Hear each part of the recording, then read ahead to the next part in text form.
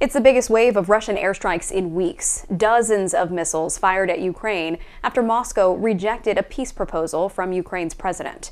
Nate Foy has more from Kyiv, Ukraine. A massive Russian airstrike has millions without power in Ukraine. Ukraine's armed forces says Russia launched 69 rockets and 11 Iranian-made Shahed drones.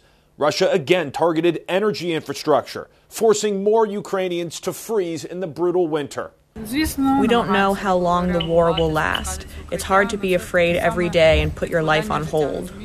The Russian airstrikes happen nearly every week as Ukraine's air defense is improving.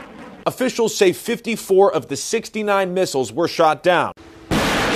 And even more air defense is coming soon. Just a year ago, it seemed impossible that our state would have Patriot air defense systems, but now there is such an agreement. Thursday's airstrike happens as more Russian shelling hits the recently liberated city of Kherson. Ukraine proposed a UN peace summit in the coming months, but Russia rejected the terms. We consider such a delirious idea as another publicity stunt by Washington, which has been trying recently to cast the Kyiv regime as a peacemaker. Russia says for peace talks to begin, Ukraine must give up the 4 regions that Russia claims to have annexed. Reporting in Kyiv, Ukraine, I'm Nate Foy, Fox News.